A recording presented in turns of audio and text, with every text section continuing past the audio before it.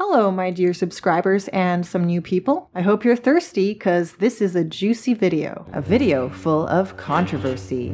Socialism as a type of economic system has many interpretations. There are many perspectives on what a socialist economy is or should be. So, in order to deal with this big ball of confusion, this video will do the following. Explain a basic definition of a socialist system, explain a basic definition of a capitalist system, and examine several economic systems based on several different interpretations of socialism: social democracy, democratic socialism, libertarian socialism, market socialism, libertarian market socialism, state-planned socialism, the Marxist-Leninist concept of socialism, and maybe if we have time, I'll even discuss the Trotskyist concept of socialism. Don't fight, you two! Oh no. Shit. I guess we'll just have to talk about Trotskyism some other time. So, my dear viewer, there before your very eyes, you can see the list of what you and I will explore in this video. As economic systems, most items on this list are either a type of socialism or are at least believed to be a type of socialism by many people. But with this belief comes controversy. Big controversy. Although there are people who say this or that economic system is socialist, there are other people who say, are you kidding? No way. If that's socialism, then Karl Marx is the Easter Bunny. Cute idea, but not reality. Everyone knows the Easter Bunny is legendary rap icon Snoop Doggy Dogg. That's just facts. So here's the game plan for this video. We'll define and explain each economic system, and for each system, we'll also consider the big, juicy, controversial question. Is it really socialism? And when considering this question, we'll look at both sides of the debate, the side that says it is socialist and the side that says it's not. All right, let's get into it.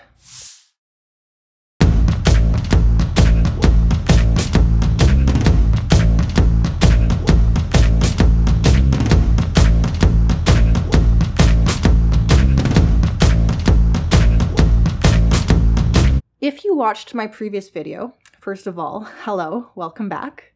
You'll remember that we discussed a basic generic definition of socialism, which can be summarized as follows. Socialism is when the government does stuff. No, not that. The real definition of socialism... And it's more socialism the more stuff it does. Nope, that's not it. Socialism is actually defined as... And if it does a real lot of stuff, it's communism. Let's try again. Socialism is a society where the means of production and the economy in general are socially owned and socially controlled for the common good of all. I know there are other definitions of socialism, which some of you may be yelling at your screen right now. No, God!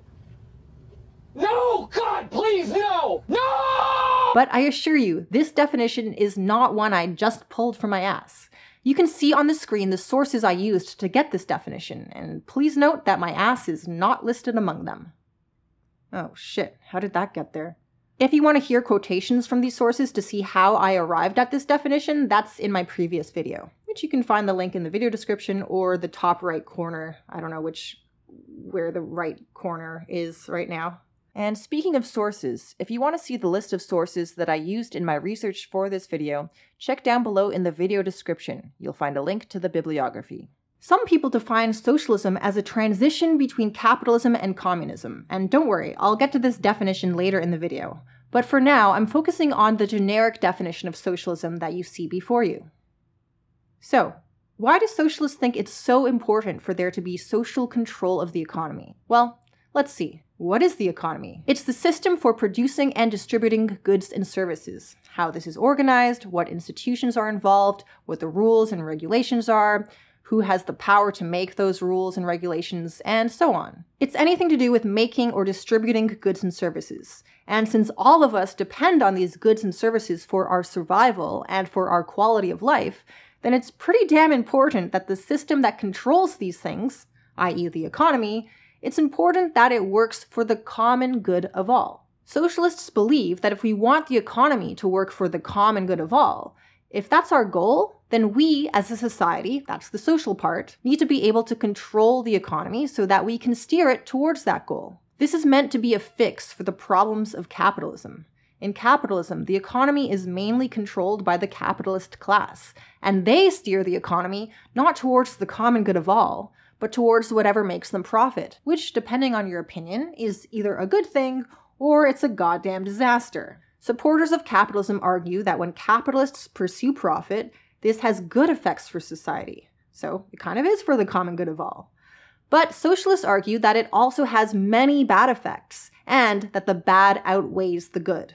But the main point is this: any economic system that gives so much power to some people and so little power to everyone else, the powerful group will inevitably use their control of the economy to benefit themselves, at the expense of everyone else. And the solution socialists propose is replace capitalist control of the economy with social control of the economy. Instead of the capitalist class or business owners controlling the economy, that it should be a socially controlled thing. And how you define that, well, kind of getting ahead of ourselves because that's where the controversies come in. And what about social ownership and social control of the means of production? Why do socialists think this is important? Well, first of all, what are the means of production? As the name suggests, they're the means that we use to produce. In other words, they're everything that people use to make goods and services. Factories, offices, machines, equipment, land, natural resources, raw materials, farms, mines, power plants, and so on. It's all the stuff we use to make stuff. And since it's all the stuff that we use to make stuff, this reveals the purpose of putting the means of production under social ownership and control. If we don't have social control of the means of production, then we can't have social control of the economy. That's one reason, and there's another. If we don't have social ownership of the means of production, then what we have instead is that some people own the means of production and the rest of us don't. The result is humanity is divided into a class of owners and a class of non-owners. The class of owners has all sorts of power that the class of non-owners don't have, including the power to employ the non-owners, and as their employer to control them and exploit them. This is exactly what happens in capitalism with the capitalist class, who are the owners, and the working class, who are the non-owners. Socialists, to put it mildly, don't think this is a good arrangement. That's why they want social ownership and social control of the means of production, so that this power imbalance is equalized, class divisions are erased, and workers are liberated from domination. All right, so once again, socialism is when the government does stuff. God damn it, no. Socialism is a society with social ownership and control of the means of production and social control of the economy for the common good of all. This is the basic, generic definition of socialism. It's the archetype that all the subtypes are supposed to fit within. But because this definition is so broad and generic, it's also vague and unspecific. It's a definition that raises new questions, like who or what does social actually refer to? The word social refers to people in the plural and collective sense, rather than individual persons. But exactly who or what this refers to is an open question. Is it the state, the workers, the community, humanity as a whole, or what? This is a crucial question because the answer to this question tells us who really has ownership and control of the economy. And it turns out that socialists have a wide variety of opinions on how to answer this and how to answer other questions. This is why so many types and interpretations of socialism exist, many of which we'll soon be discussing. But first, we need to talk about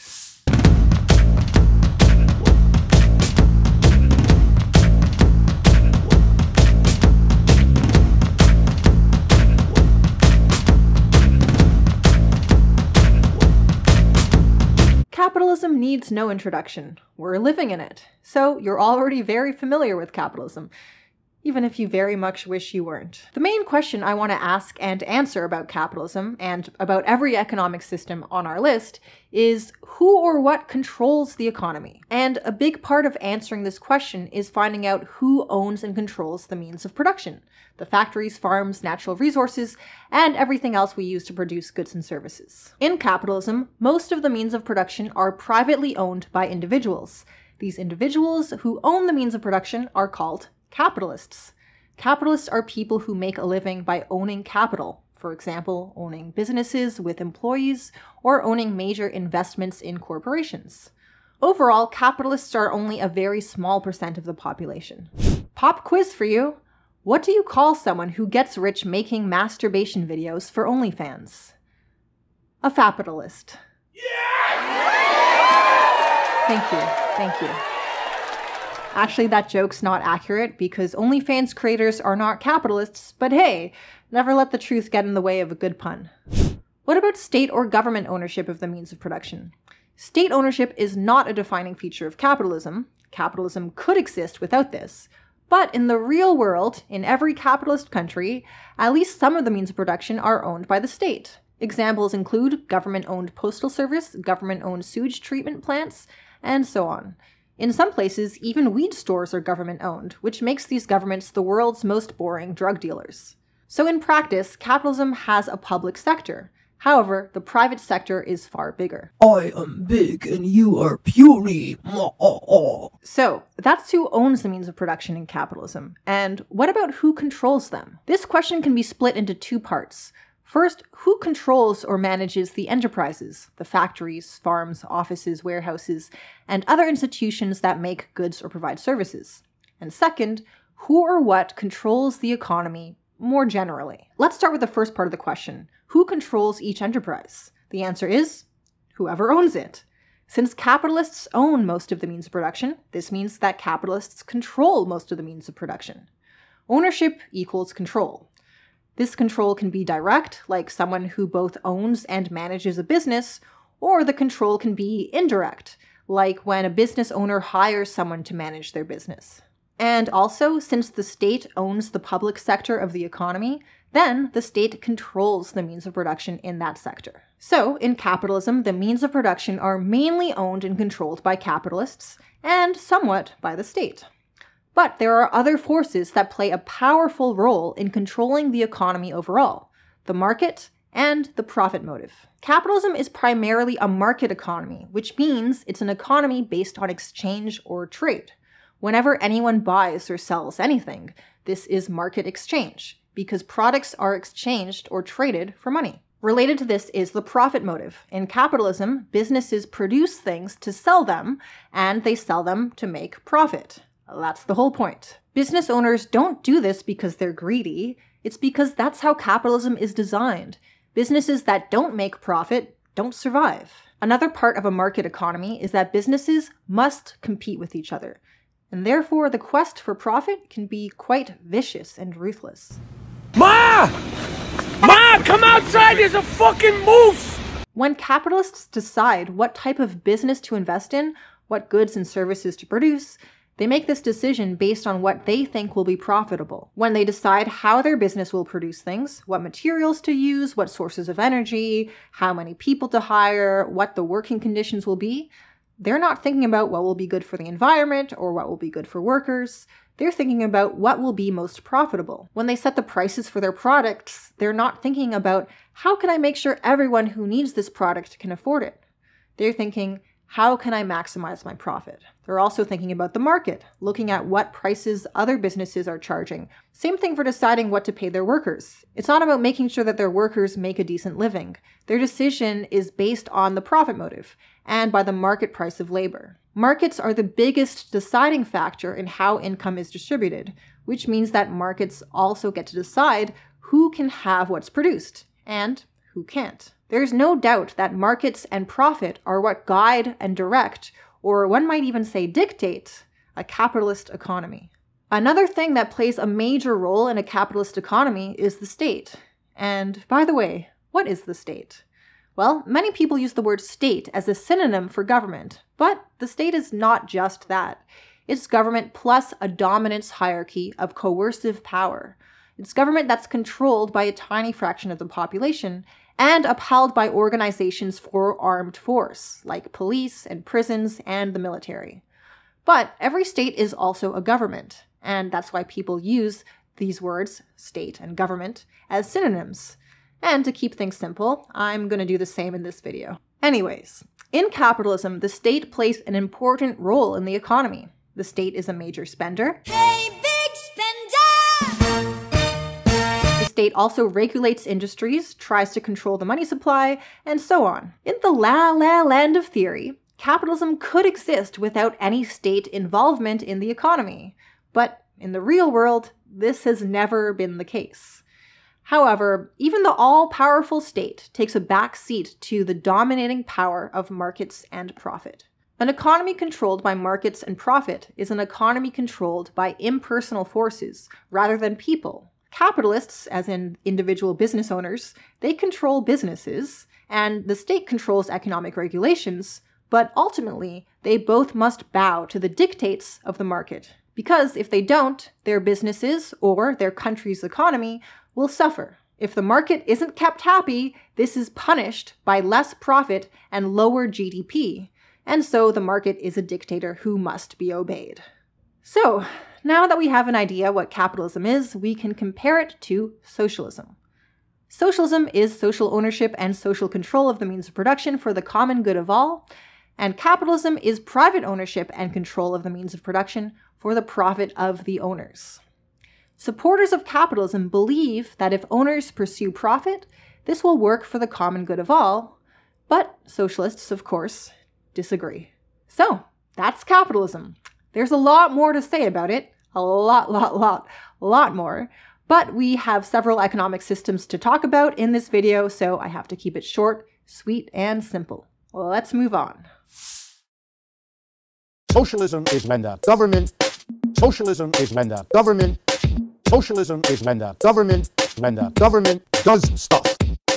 Socialism is when the government. Socialism is when the government. Socialism is when the government does stuff. Government does, government does, government does, government does, socialism. Okay, so social democracy isn't really an economic system. Social democracy is a political philosophy that has existed for over 150 years. And what social democracy means today is different than what it meant in the past. In the very early days, social democracy was a term embraced by several types of socialists, including both libertarian and state socialists. Then, in the late 1800s and early 1900s, social democracy was basically a synonym for Marxism, though this was divided between those who wanted to achieve socialism by revolution and those who preferred democratic elections as a method for achieving socialism. Then, in 1918, social democracy dropped the revolution stuff and became focused on elections. And then from about the mid-1900s onwards, social democracy dropped socialism and became focused on creating a nice, big old, juicy welfare state.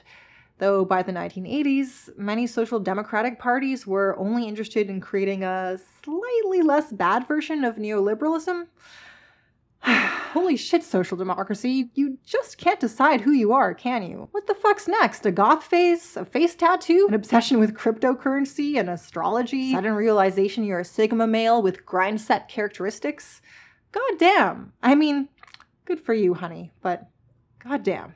So, social democracy is not really an economic system, but there are a set of economic policies that social democrats tend to advocate. So, for the sake of convenience and simplicity, two things that I love, we're going to talk about social democracy as if it is an economic system. Just shut up and deal with it. What does modern-day social democracy look like in practice? This is no mystery. There are several countries that can be called social democratic, including Sweden, Norway, Denmark, Venezuela, and Bolivia. Quite a large number of people believe that social democracy is socialist.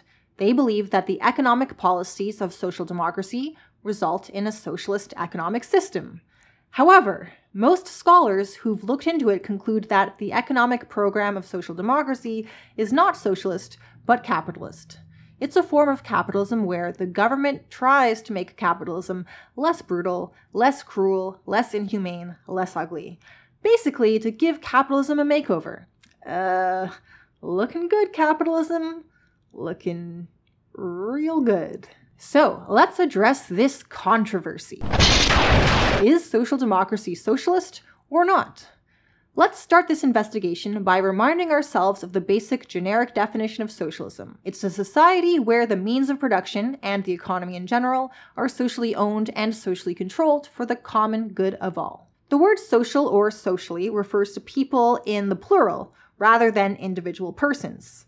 It also refers to people in the inclusive sense rather than an exclusive or special privilege of only some people. So, in order for the economy to be socially owned and controlled, it must be the people, in some broad and inclusive sense of that word, who own and control the economy. But what exactly does that mean? By what forms of organization is it achieved? These questions are a subject of debate and leftist infighting. Holy fucking shit! Let's turn our attention back to social democracy. In social democracy, who or what controls the economy? It's the same as in the generic form of capitalism. It's a combination of the capitalist class, the state, and also the forces of the market and the profit motive. Social democracy is, primarily, a profit-driven market economy. It operates by the impersonal, self-operating, profit-driven mechanisms of the market. The means of production, the factories, farms, offices, natural resources, land, and so on, most are owned and controlled by capitalists, the private sector, and some are owned and controlled by the state, the public sector. All of this is exactly the same as the generic form of capitalism. There are only two differences. One, social democracy has a bigger public sector, and two, it has a stronger welfare state. What is the welfare state? That's something that we've all forgotten over the last few decades. The welfare state is a government with policies and programs meant to provide people with social and economic welfare and well-being. This can include sending a check or income support for people who are unemployed or unable to work due to disability. It can include regulations to protect the environment, protect consumer safety, and protect the rights of workers.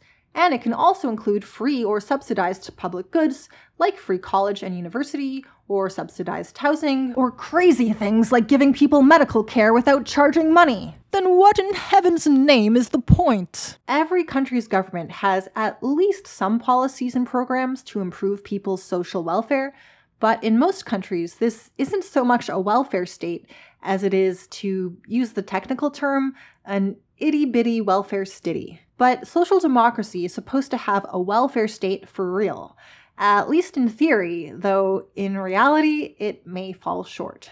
Okay, let's now get into the controversy. Is social democracy socialist or capitalist? Those who claim it's socialist make the following argument.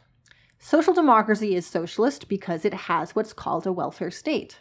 And furthermore, the state owns and controls some industries, sometimes as public services provided for free or at a low cost, and sometimes to generate profits that are used to fund social welfare programs. All of this shows that the state is using its control of the economy for the common good of all. And since the state has a democratically elected government, then the state represents the people. It represents society, or the social body of the population. So clearly, this is social control of the economy for the common good of all, and therefore, social democracy is socialist. So, that's one side of the debate. On the other hand, are those who say social democracy is capitalist, and they say capitalism doesn't stop being capitalism just because it has a welfare state. Socialism requires social ownership and social control of the economy. And in social democracy, the vast majority of the means of production are owned and controlled by the capitalist class. The fact that there even is a capitalist class should already be a very clear indication that it's not socialism. Also, the main forces controlling the economy are markets and the profit motive. These forces are so powerful that the state can't claim to control the economy. That's like being in a boat on a stormy ocean and claiming you control the boat.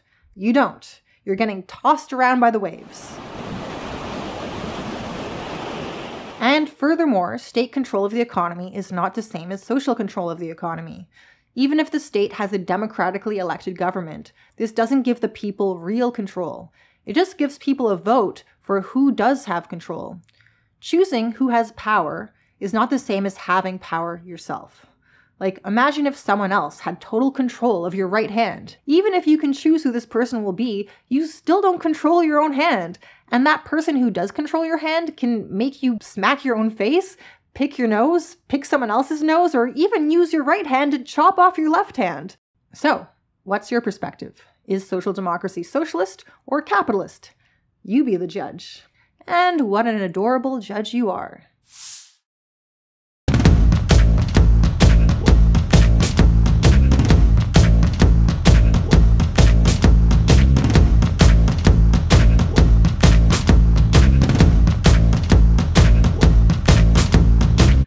libertarian socialist is someone who wants a socialist society with no state. They're opposed to hierarchies of domination, they're suspicious of hierarchies in general, and they place a high value on individual freedom. They're strongly opposed to the type of system found in places like the Soviet Union. They think this is a brutal, authoritarian system of exploitation and oppression, just as bad as capitalism. A rough synonym for libertarian socialism is anarchism, and the spirit of anarchist philosophy is exemplified in a quote from an anarchist by the name of Mikhail Bakunin. We are convinced that freedom without socialism is privilege and injustice, and that socialism without freedom is slavery and brutality. Libertarian socialists have a wide range of ideas about what a libertarian socialist society should be like, but all of them agree that it must be a classless, stateless society. Why classless? Because if economic classes exist, then the class that has more power, and there's always a class that has more power, can use that power to exploit us, to control us, and coerce us. And why stateless? Because if the state exists, this means that the people who control the state become our rulers and have the power of armies, police, and prisons to force us to obey their command. March along, sing a song with the army of the free. One of the functions of the state is to manage society and create social order. But, say libertarian socialists, we can achieve this without a state. The difference is that instead of society being managed by an exclusive group of people who make all the decisions, society would instead be managed by popular participation and direct democracy, a federation of self-governing local communities and self-managed workplaces. And instead of social order being created by domination and violent force, social order would be created by voluntary cooperation and free agreement. Another thing that all libertarian socialists agree on is that in a libertarian socialist society, everyone must own the means of production: factories, farms, natural resources, and other things that are used to make products and provide services. Everyone must own them. Why? Because if some people own the means of production and others don't, that creates a class of owners and a class of non-owners. And this class division creates a power imbalance that enables domination and exploitation. And we don't want that. So in a libertarian socialist society, everyone owns the means of production, but this can take different forms. For example, in libertarian market socialism, which we'll be talking about later, every worker either owns or co-owns a business. But most libertarian socialists are opposed to market socialism, even in the libertarian market socialist version of it. The way they feel about markets in socialism is the way you might feel about a pubic hair on your pizza. It's ruining a good thing. No! God, please, no! When most libertarian socialists say that the means of production belong to everyone, they mean that all of it belongs to everyone. They don't mean that everyone owns a business or co-owns a co-op. The means of production are not divided up, with each person owning a piece. All of it belongs to everyone. For the means of production, the concept of ownership is abolished. It no longer exists. Okay, next question. In a libertarian socialist society, who controls the means of production? The answer to that is workers. Why workers? Because whoever controls the means of production also controls the people who do the producing, and that's workers. If you control a factory, you control the factory workers. If you control a farm, you control the farm workers. The only way workers can avoid being under someone else's control is if workers control the means of production themselves. And that's how it is in libertarian socialism. Whether it's a factory or farm or office or any other work environment, the people who work there are the ones who manage it, and they do so with no bosses. Not even you, boss baby. Instead of bosses, workers can share or rotate management duties, and for major decisions, they can decide things together as a group by direct democracy in General Assembly meetings. And workers do more than just self-manage each enterprise. They also self-manage each industry in its entirety. Food production, clothing manufacturing, electronics, healthcare, transportation, every industry is self-managed by those who understand it the best, the people who work in it. This is made possible by what are called workers' councils, and the members of these workers' councils are, as the name suggests, workers. But these workers are also delegates who've been sent by their co-workers to be on this workers' council. A delegate is a member of a group who is chosen by that group to represent the group and act on behalf of the group. And in this case, the group that delegates represent is the group of workers in each enterprise. Workers from an enterprise choose one of their co-workers to be their delegate, and all the delegates from various enterprises in the same industry come together to form a workers' council for that industry. Workers' councils can be organized based on both industry and location. So there could be a workers' council for the restaurant industry in Brooklyn, or a workers' council for steel manufacturing in Philadelphia, etc. And workers' councils in the same industry but different locations can also join together into federations at the regional, national, or even international level. But let's not get too complicated. Let's get back to the purpose of workers' councils, which is so that an industry can be managed by the people who actually work in it. But this management isn't done in some sort of top-down, heavy-handed, dominating way. No! It's not about setting quotas and so on. On the contrary, each delegate must obey the instructions of the group of workers in the enterprise that they represent, and those workers can recall and replace their delegate at any time. Workers' councils don't dictate to or control the enterprises of an industry. Each enterprise is autonomous. Instead, the Workers' Council takes on projects that apply to the industry as a whole. For example, they might be tasked with figuring out how to improve working conditions for that industry, or how to improve worker safety. Or they might pursue the goal of making the industry more efficient and productive, or making it more environmentally friendly. For some of these projects, the delegates on a Workers' Council might have to consult with people who have expert knowledge. Like, if the goal is to reduce greenhouse gas emissions, you're going to want to consult with people who have the experience and expertise in doing this. And that's fine. The point is that these experts give advice, and the workers themselves are the ones who get the final say. But the good news is that because workers are managing the industry that they work in, they already have a ton of knowledge and expertise on that industry. So in most cases, the only experts they'll need to consult are themselves and their coworkers. And this is enhanced because there can also be councils or associations for workers with particular types of expertise. Like there can be a council for environmental scientists, or for chemical engineers, epidemiologists, and so on. Many libertarian socialists also believe that even though workers control the means of production, the economy as a whole should be controlled by everyone. Now, this doesn't mean that there's a nationwide organization that everyone takes part in to manage the national economy. It means that people are free to take part in decision-making on issues that affect them. For example, people can meet with their neighbors in directly democratic assemblies to decide what public goods or services they want and need in their community. Do we want more parks?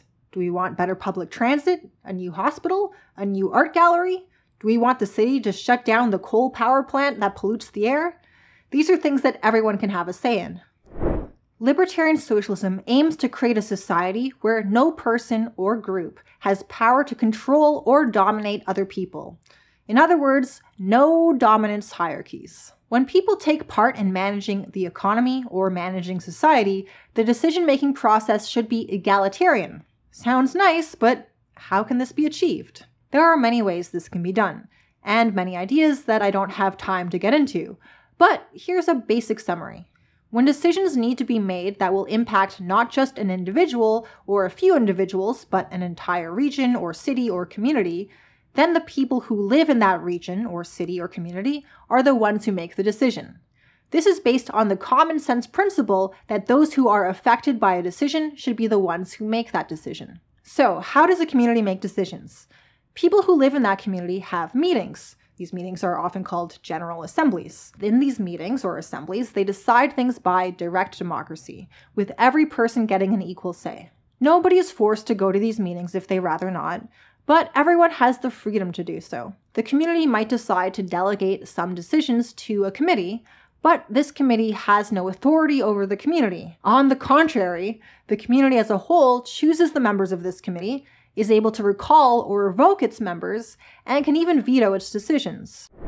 So that's how things can be decided locally in communities. And beyond the local level, for municipal, regional, or in those rare cases that it's necessary, national and international, we can organize federations with councils of delegates. These delegates can be recalled at any time by a recall vote.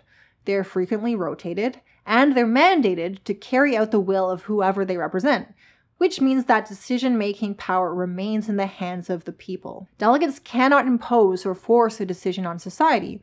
The final say is the democratic will of each unit in the federation, which once again means that decision-making power remains in the hands of the people. Now, if that explanation was too brief and too vague and too undefined to make much or any sense, I'm going to discuss it a little bit more in a soon-to-be-released video, and even more in other videos further in the future. In the meantime, you can look up an anarchist FAQ and read section I, which is called "What Would an Anarchist Society Look Like?" a question which it discusses in depth.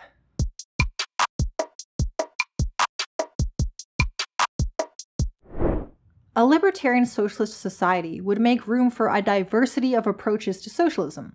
The only limits are these. Society must be both libertarian and socialist, which is kind of what you'd expect given the name. In other words, society must be both stateless and classless, but beyond that, each community is free to decide its own way to do things. That's the thing about a stateless society. There's no central power or authority telling each community what to do and how to do it. These are things that people are free to decide for themselves. If you want a real-life example of a libertarian socialist society, probably the one that comes closest is found in Spain during the Spanish Civil War of 1936 to 1939, which coincided with an anarchist-inspired revolution.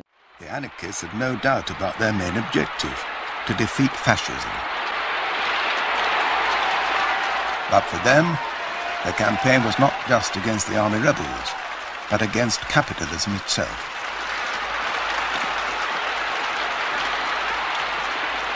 During this revolution, a libertarian socialist society was in the process of being created and a lot of progress was made. But this example is far from ideal since it existed under the conditions of a civil war. And now we come to the big question. Is libertarian socialism really socialist? Well, that depends. The not real socialism accusation is made of libertarian market socialism, and we'll talk about that soon. But what about types of libertarian socialism that are anti-market? Everyone controls the economy, so it would be hard for anyone to say that this doesn't fit the definition of a socially owned and controlled economy. So you don't really find anyone saying that libertarian socialism is not socialist. Instead, libertarian socialism faces a different accusation. The accusation that it is impossible. Arguments about this get so heated, you could cook dinner on it. There are socialists who believe that a socialist society could not survive without a state. And because libertarian socialism is stateless, they think this means that any libertarian socialist society ever created would always and inevitably be destroyed by its enemies. It's an interesting debate, but we don't have time for it in this video. However, I will be discussing this in the next video, so be sure to stay tuned.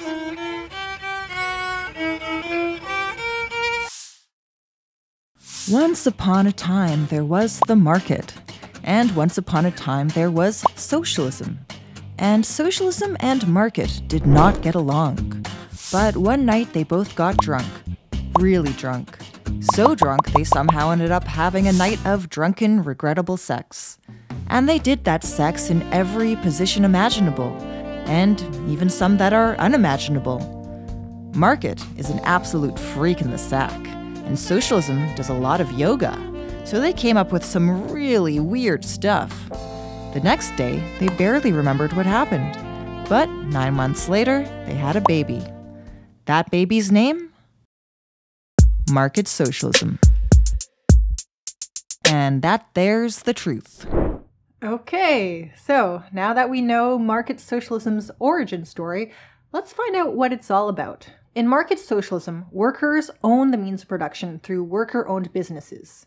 In the public sector, the state may own some means of production, but the rest are owned by workers. It's not the case, as it is in capitalism, that some people own businesses and other people are employees. No, sir. Instead, every business is co-owned by everyone who works there. No one is just an owner or just a worker. They're always both. Factories to the factory workers, farms to the farm workers, mines to the miners, garbage to the garbage collectors. That last one doesn't sound so fun, but you get the idea.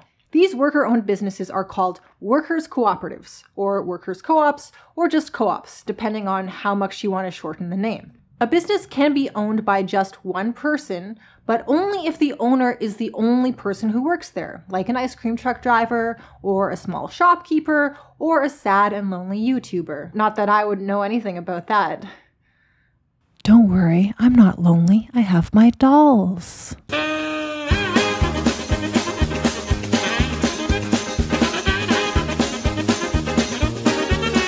And in market socialism, who controls the means of production? The general idea is that workers control production through some form of workplace democracy. However, depending on the workplace, this may be done directly or indirectly. The direct option is for workers to manage things themselves.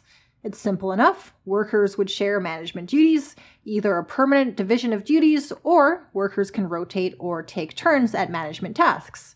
And big decisions can be made by all the workers together using direct democracy. Then there's the indirect option, which is for workers to democratically elect someone or several someones to become the manager or managers. And if workers don't like their manager, they can recall them, which is to say democratically vote to fire them. Workers firing their boss. Oh, how the tables have turned. So that's who controls the means of production in market socialism.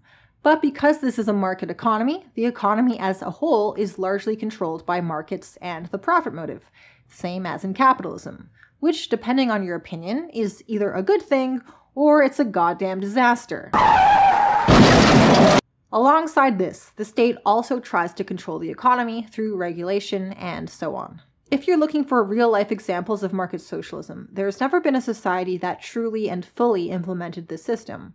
But one place that came somewhat close is Yugoslavia during the years of about 1948 to 1990. Another example that somewhat approximates market socialism, although it's not a society, is found in the Mondragon Corporation, a federation of over 250 worker cooperatives which has existed in Spain in the Basque region since 1956.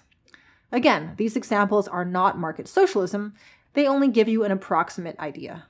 Okay, now let's get into the controversy. Is market socialism actually socialist or not? Let's look at the debate. On one side are those who say, yes, market socialism is socialist because workers own and control the means of production. This amounts to social ownership and control because it includes every single working person in society. Every worker is an owner and every owner is a worker. That's social ownership of the means of production. Every worker also takes part in governing the workplace, and that's social control of production and social control of the economy. Therefore, market socialism is indeed socialist, and the drunken one-night stand between socialism and the market was not a mistake. That's one side of the debate.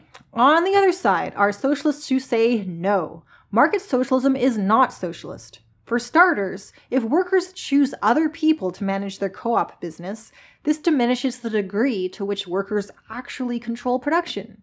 Instead, control is handed over to professional managers. Those managers become their boss, and although workers can elect and fire their boss, there's still a dynamic of superior and subordinate, order giver and order taker. But that's just one issue. The other issue is this. Even though every worker co-owns a cooperative business, this isn't social ownership, it's private ownership, because each business is the exclusive property of whoever works there. In other words, the means of production are divided up and owned in separate pieces. That's not social ownership. Social ownership requires that all of the means of production belong to everyone. If the means of production are divided up into separately owned businesses, then these businesses will be forced to compete with each other. Competition between worker-owned businesses has many of the same problems as competition between capitalist-owned businesses. Economic competition creates economic inequality, wealth for workers at successful businesses, and poverty for workers at unsuccessful businesses. Economic competition is also an obstacle to economic cooperation throughout society, and cooperation is what's necessary for social control of the economy for the common good of all. And finally, because market socialism is a market economy, the profit motive reigns supreme. This is yet another obstacle to social control of the economy. For all these reasons, market socialism is not actually socialist. In reply to this last point, market socialists say that a market economy doesn't have to be utterly dominated by market forces, that the state can use its power to regulate the economy and protect society from the market's most harmful effects. But the critics don't think that this is good enough. Since business interests influence politicians, the government can't be relied on to properly regulate the market. And even if government made an honest attempt to control the economy, it has to struggle against the overwhelming force of the profit motive and the market, which is like trying to control a boat on a stormy ocean.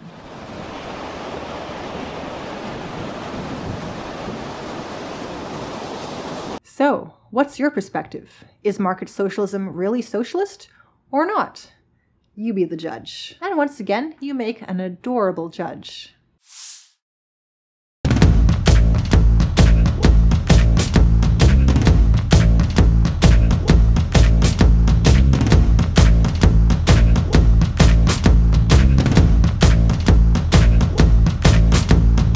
The next one is easy to explain: libertarian market socialism.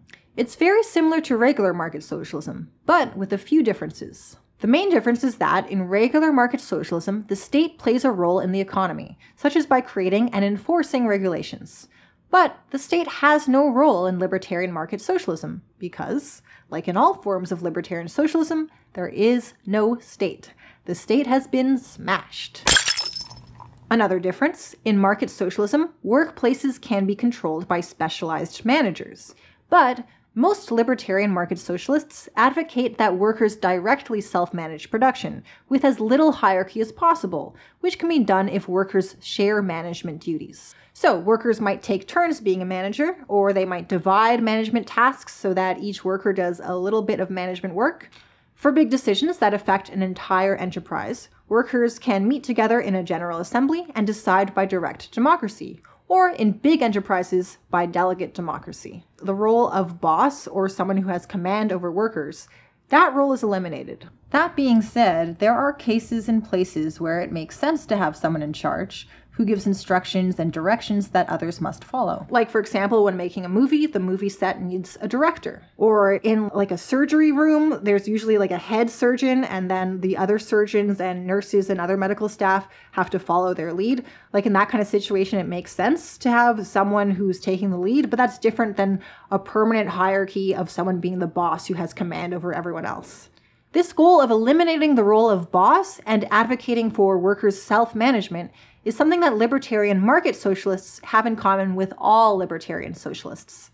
Libertarian market socialists are into worker-owned businesses, but most of them don't believe land or natural resources should be owned by anyone. They believe that these things should be the common property of all humanity. People would have the right to use this common property, like using natural resources to produce things or using land to live on, but nobody can actually own it.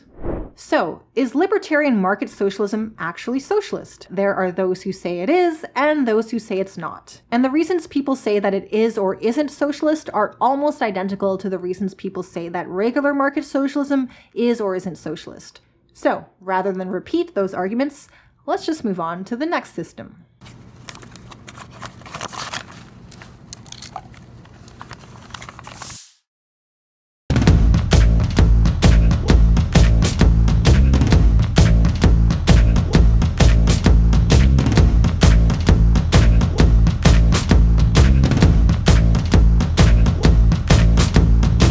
People are familiar with state-planned socialism. It has very high brand recognition. That's because there have been quite a few well-known examples of state-planned socialism. The clearest example is the Soviet Union, especially during the years that Stalin was in power. In state-planned socialism, who or what owns and controls the means of production? You can probably guess the answer to this one. Snoop Dogg! No, just kidding. The real answer is found in the name. It's the state. In practice, the state might allow some privately owned businesses or worker-owned cooperatives, but the vast majority of the economy is owned and controlled by the state. The state also plans the economy for the whole country: what to produce, how much to produce, where to distribute it, what should prices be, how much should workers be paid, and so on. As for the market and the profit motive, these things may or may not exist, but even if they do, they take a back seat to state planning. So, at the macro level or grand scale, the economy is controlled by state officials, and at the micro level, each workplace is controlled by managers, and those managers have been handpicked by the state. And now it's time for, can you guess? Controversy. Is state-planned socialism really socialist? This debate is so heated you can't even cook dinner on it, because your dinner will burn. Dad, you burnt dinner again? The fuck? Let's hear both sides of the debate. Those who say that it is socialist make the following argument. State-planned socialism is socialist because the state owns and controls the means of production, and this is equivalent to social ownership and control of the means of production. Why? Because the state represents the people. Or, in other interpretations of state-planned socialism, it's because the state represents the proletariat, also known as the working class. Either way, the state represents the social. And furthermore, the goal of the state is to control the economy for the common good. And if you look at the achievements of countries that have used a state-planned socialist system, they made big strides in reducing poverty, raising levels of education and health, and other social improvements. On the other side of the debate are those who say state-planned socialism is not socialist. They say, first of all, just as socialism is not defined as when the government does stuff, socialism is also not defined as when the poverty rate goes down. Just because a country reduced poverty and things like that doesn't make it socialist. Capitalist countries have also reduced poverty, they've also raised levels of health, education, and so on. Here, for example, you can see the improvement in life expectancy, graphed for 5 global regions and for the world in general. There are sharp improvements in every region, and if you look at the data by individual country, you can see that this trend is general. And here you can see the decline in child mortality. More kids are surviving childhood, the poor bastards. Again, you see big improvements across every global region. And shown here, you can see improvements in every country. Famines have also become far more unusual than they once were, as seen by this chart showing the global death rate by famine since 1860. And meanwhile, literacy rates have gone way up, all around the world. The point here is to show that advances in material quality of life were not at all unusual in the 20th century. Neither capitalist countries nor so-called socialist countries have any unique claim to this. It's not either of these economic systems that deserves any special credit for lifting people out of poverty.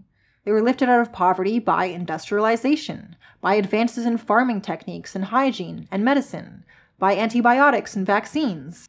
Now, it's only fair to acknowledge that the Soviet Union, China, Cuba, and so on have had an above-average performance in lifting people out of poverty. But there are capitalist countries that have had an above-average performance too. Poverty reduction is good, and if socialism is doing its job right, it will reduce and eliminate poverty. But poverty reduction in itself is not evidence of socialism. Second of all, say the people who say that state-planned socialism is not socialist. No, the state does not represent the social. The state is governed by a very tiny fraction of the population, less than 1%. More than 99% of people are not part of the government and thus don't control the state. And they especially don't control the state if that state is a one-party dictatorship. And any time state-planned socialism has been tried, it's always been a one-party dictatorship. It can't be socialism if the people, and people are the social part of it, don't have control. Furthermore, in state-planned socialism, the state is the employer of the working class. Workers sell their labor power to the state, which is no better than workers selling their labor power to capitalists. In both cases, they sell the hours of their life to someone else in order to survive. It's as if the state takes the place of the capitalist class. State officials and managers have power and control over workers. They give orders, and workers must obey. State officials and managers have power to punish workers, to fire them, and in the Soviet Union, they could even send workers to prisons known as gulags, where workers were subjected to forced labor, or slavery, whichever you prefer to call it.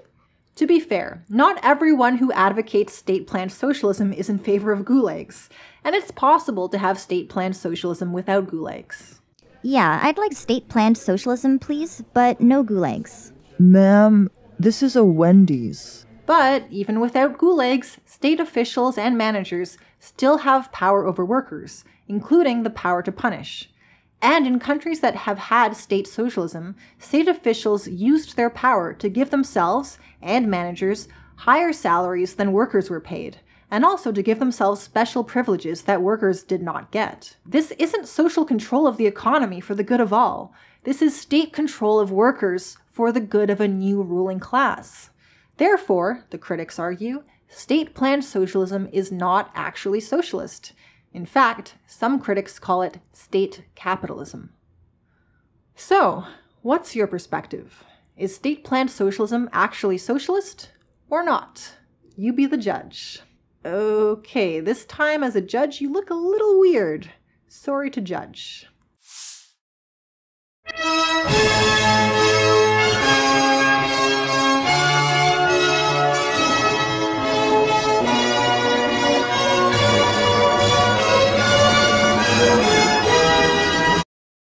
Marxism-Leninism gets its name from Marx and Lenin. Shocking, I know. But this ideology was not created by Marx or by Lenin. It was created by another guy, Joseph Stalin. And despite its name, Marxist-Leninist ideology has differences with the ideas of Lenin, and even more differences with the ideas of Marx. And because of this, there are socialists who are Marxists, who embrace Marxism, but they reject Marxism-Leninism. If you want real-life examples of the Marxist-Leninist concept of socialism, it's been put into practice many times. The Soviet Union, Cuba, China, Laos, and Vietnam are all well-known examples. So, how do Marxist-Leninists define socialism? They define it as a society where a Marxist-Leninist political party, or a party whose political ideology is close to Marxism-Leninism, has total control of the state. And this party has the goal of moving society in a transition from capitalism to communism, or the party at least claims to have that goal. For some Marxist-Leninists, this is enough for them to consider a country to be socialist. But for other Marxist-Leninists, it's not socialism unless there's also a state-planned economy. To understand this disagreement, we have to dig into a bit of theory. According to Marxist-Leninist theory, before society can become communist, it must first go through a phase of capitalism, because capitalism leads to rapid industrialization, and industrialization then makes it possible to produce an abundance of goods without much labor. And being able to produce an abundance of goods without much labor is the necessary foundation for a communist society. But in that case, what do you do if you have a revolution that takes place in a country where capitalist industrialization has barely even begun? This was the situation after the Russian Revolution in 1917. Russia was mostly agrarian, with very little industrialization, and this was still the case when Stalin took power in 1924. Stalin believed that Russia could be industrialized under the direction and command of the state, using a system of state-planned socialism or state capitalism, depending on what you prefer to call it, though Stalin himself just called it socialism. To this day, some Marxist-Leninists believe this is the only valid way for a Marxist-Leninist political party to industrialize a country. These are the highly orthodox Marxist-Leninists who see it this way. However, other Marxist-Leninists disagree. They believe that if a country is mostly agrarian and unindustrialized, the capitalist class should be allowed to continue to exist so they can continue to industrialize the country. Capitalists would own and control some, or perhaps even most, of the means of production. It's a capitalist economy, but overseen by a Marxist-Leninist party, and the capitalism is supposed to be temporary. What do Marxist-Leninists think of this? They're split. Highly orthodox Marxist-Leninists reject it entirely. Moderately orthodox Marxist-Leninists accept it as a valid pathway to socialism. However, they don't call it socialism. They call it a dictatorship of the proletariat that hasn't yet reached socialism. And finally, unorthodox Marxist-Leninists say that even during this period when the economy is capitalist, this still counts as socialism, because a Marxist-Leninist party controls the state. So, to summarize, orthodox Marxist-Leninists say that socialism must be a state-planned economy with no capitalist class.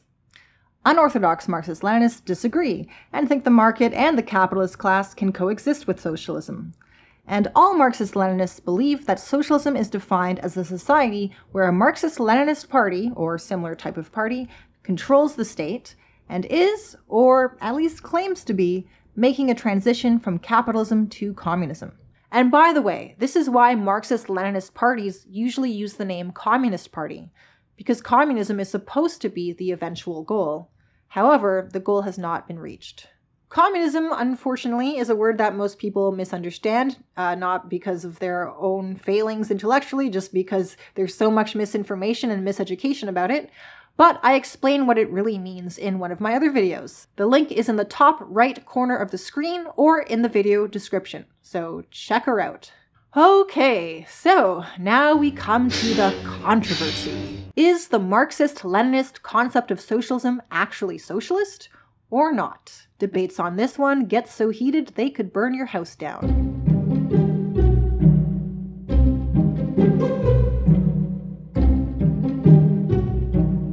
Now, we already had the is it socialism debate about state-planned socialism, so it might seem like this also covers the debate on the orthodox Marxist-Leninist concept of socialism, since this is just state-planned socialism combined with a dictatorship by a Marxist-Leninist party. But the fact that there is a dictatorship by a Marxist-Leninist party actually complicates the debate. And the reason for this is because Marxist-Leninists believe that if a Marxist-Leninist party controls the state, this means that the state isn't just like a normal capitalist state. It's now what they would call a workers' state or socialist state, which they believe will operate in the interests of the working class.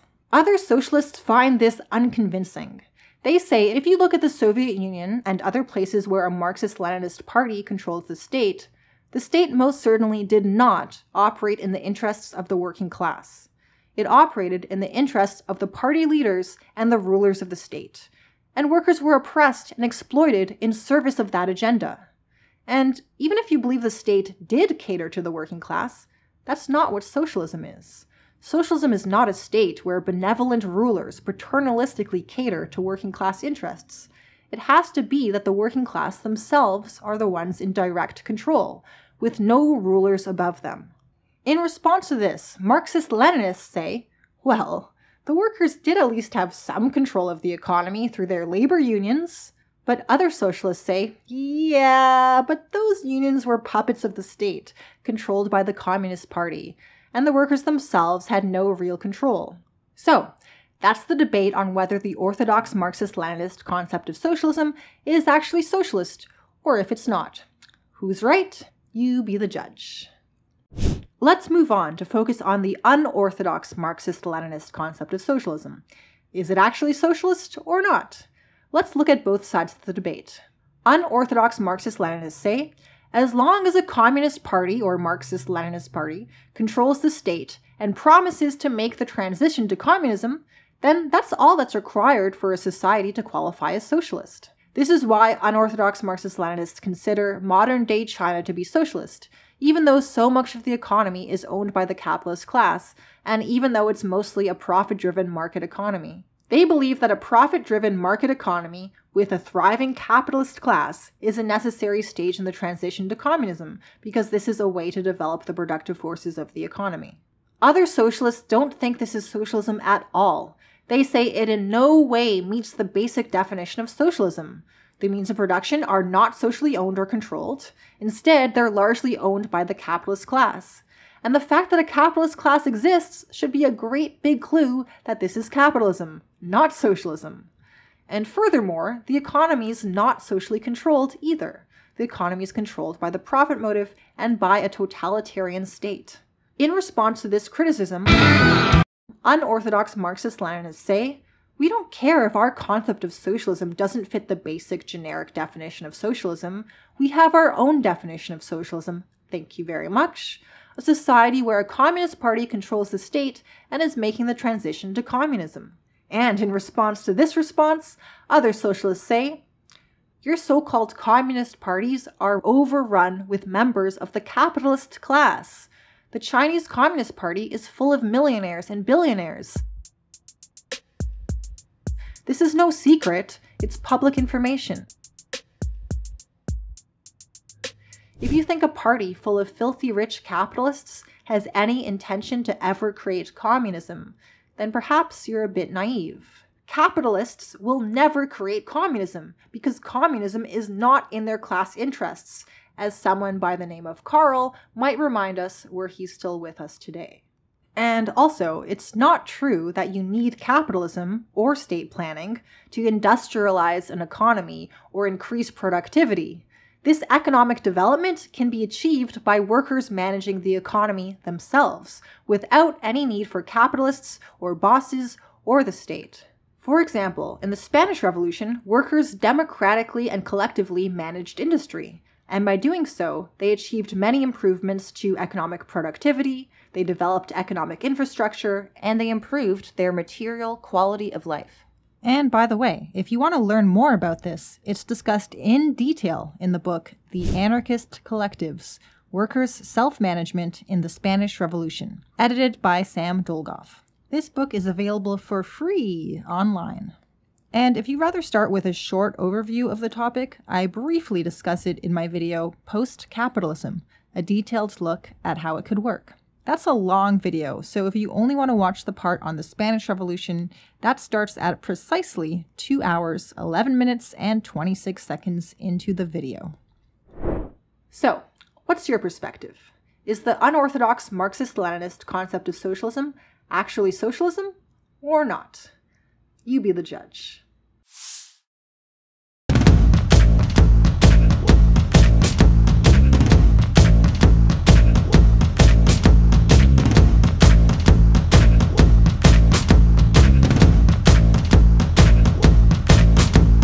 And now, dear viewer, we come to the bottom of our list. Democratic socialism. Democratic socialists don't have one particular type or definition of socialism that they advocate for. They're kind of all over the place. What democratic socialists have in common is they believe that socialism must be democratic in order for it to be real socialism. But they have many opinions on what this would actually be like. Some people who call themselves democratic socialists are actually into social democracy. That's because they believe social democracy combines a democratic political system with what, in their opinion, is a socialist economic system. However, most democratic socialists get annoyed by this because they say social democracy is not socialist at all, it's capitalist. Other democratic socialists are into market socialism. As you may remember, in market socialism, workers have some democratic control of their workplace, even if it's just electing their managers. And it's this democratic feature that makes some democratic socialists believe that market socialism is equivalent to democratic socialism. And finally, there are democratic socialists who reject market socialism and reject social democracy. They believe socialism should have no markets, and that instead, the economy should be democratically managed by workers and the public. To quote the socialist author and professor J. David Edelstein, "A key element of democratic socialism, as distinct from social democracy, is meaningful participation and control of daily life at work and in the community, workers and community self-management, with managers, where needed, elected by and responsible to workers and community members." So, that's 3 main types of democratic socialists. Wow, y'all need to figure yourselves out. One type wants social democracy, another type wants market socialism, and another type wants a democratically managed socialist economy. Earlier in this video, we already discussed both social democracy and market socialism. But what about the third one, a democratically managed socialist economy? To some extent, we already discussed this too, because a democratically managed socialist economy is in many ways similar to libertarian socialism, so understanding one can help you understand the other. But there are a couple big differences between democratic socialism and libertarian socialism. Big difference number 1. Democratic socialists think a socialist society should have a state, but libertarian socialists don't. Fuck you, state! And big difference number 2. Democratic socialists are okay with economic management being done by elected representatives. Elected representatives in the workplace, elected representatives in industrial workers' councils, and elected representatives in government. In other words, they're okay with representative democracy. But from the perspective of a libertarian socialist, representative democracy is not real democracy. Real democracy has to be direct democracy, carried out by the people themselves. Or when that's not possible because the number of people is too high and too big, it must be democracy by delegates, and these delegates must be obligated to follow the will of the people who chose them as their delegate, and be in frequent communication with those people so that the delegate can properly understand their wishes. This is different from a representative. Once a representative is elected, they can just do whatever they want, whether people like it or not. So, finally, the big question, the controversy. Is democratic socialism really socialist? Well, that depends on what you mean by democratic socialism. Is it social democracy? Is it market socialism? Or is it a democratically managed socialist economy? We already went over the is it really socialism debate about social democracy and about market socialism. But what about a democratically managed economy? Most socialists would agree that this is indeed socialism. The only ones who raise a squabble over it, there's a good word, squabble, are libertarian socialists who say, yeah, it's pretty close to socialism, but if you're using representative democracy rather than direct democracy and direct self-management, then that creates a level of hierarchy and centralized power that causes most people to lack any meaningful level of control. Therefore, it doesn't quite qualify as socialism. In response to this, democratic socialists say, oh, come on. Nobody's saying there can't be direct democracy or direct self-management. It's just that this will be combined with representative democracy. To this, libertarian socialists say, representative democracy will overshadow and overpower the grassroots forms of direct democracy and direct control, creating an imbalance of power between the people at the top and the people at the bottom. But democratic socialists are either unconvinced by this or just don't see it as a problem. So, is democratic socialism actually socialist, or is it not? You be the judge. And wow, that's an interesting look you have going on there, Your Honor.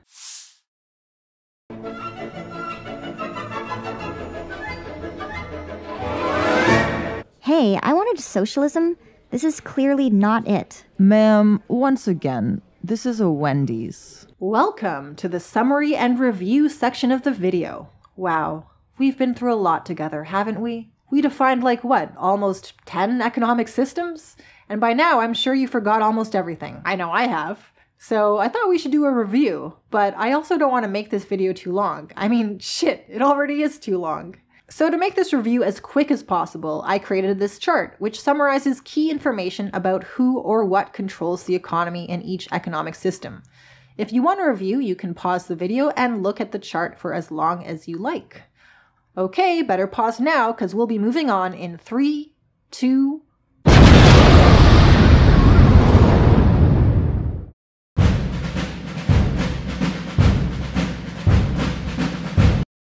Throughout this video, we looked at several different concepts or interpretations of what a socialist economic system is or should be. But this only gives us half the picture, because socialism isn't just an economic system, it's also a political philosophy and movement which aims to transform the world, to make a socialist system a reality. For socialists, this raises a not-so-easy question. How to achieve a socialist society? What needs to be done to get rid of capitalism and create socialism? It probably won't surprise you to hear that, on this topic, socialists have some big, even colossal, gigantic, gargantuan disagreements. Can we achieve socialism by voting? Or do we need a revolution? Is the state a tool for making revolution? Or is the state a tool for destroying revolution? These are just some of the strategy issues that the various types of socialists disagree on. So, very soon, I'll be releasing a video where we once again look at the definitions of different types of socialism, only this time we'll focus on what they mean, not as economic systems, but as political philosophies with competing strategies for how to create a socialist society. I'll be releasing this video in about a week, so keep your eyes open. And I mean that literally. Don't you dare even blink until this video comes out. If it hurts your eyes or you go blind, too bad. You might say, but Lucky Black Cat, that seems excessive. Can't I just subscribe and click the bell for notifications?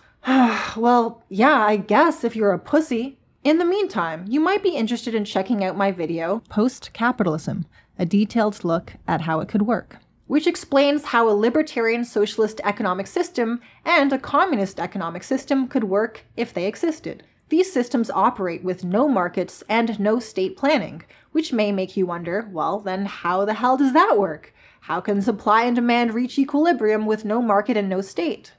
Good questions. And what about how things can work in a society that has abolished money? Another good question. And it's exactly these questions and many more that this video will attempt to answer, getting deep down into the gooey, gory details. If you'd like to watch it, then hang on tight. The link to the video will appear on the screen in 35 seconds. All right. Thank you very much for watching this video all the way to the end. You are a champion. Feel free to leave a comment sharing your thoughts and opinions. Do you think I got something wrong? Do you think I'm a plant of the CIA?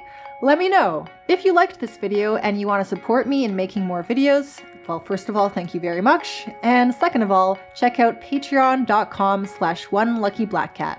Or if you'd rather give a one-time donation on Ko-Fi or PayPal, see the video description for links. Have a great day, and please remember to love yourself and each other.